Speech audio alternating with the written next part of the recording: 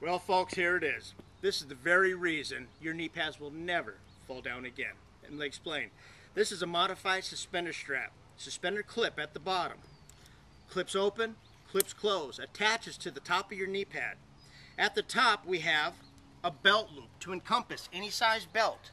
Also another suspender clip to clip onto your belt. Once it clips, it never comes unclipped, ever, no matter what. This right here is an adjuster to adjust the length of the knee pad suspenders from long for a taller individual to shorter. And in a few moments I would like to demonstrate how they work. Just another small demonstration to show you how these work.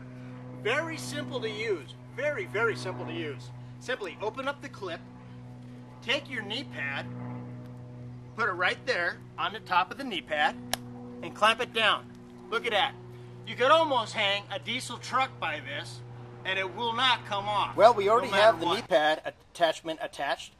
We can now use the belt loop or the belt clip. Personally, I prefer the belt clip. It's much quicker. And once it's clipped on, it stays in place. It does not come off. We simply go down here, attach the knee pads loosely and comfortably. No more worries about the straps being too tight behind the knees and causing tissue damage or anything else. And carpet layers, my hat goes off to you, because I know you guys, your job depends on knee pads.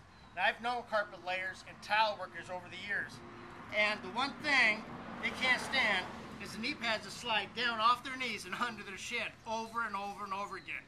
I know older men whose knees are worn out because they would rather work without their knee pads than aggravatingly work with them.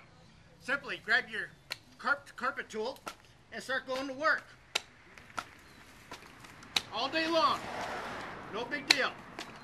And once you're done, get up, and knee pads are on your knees where they belong, no matter what. Thank you for watching.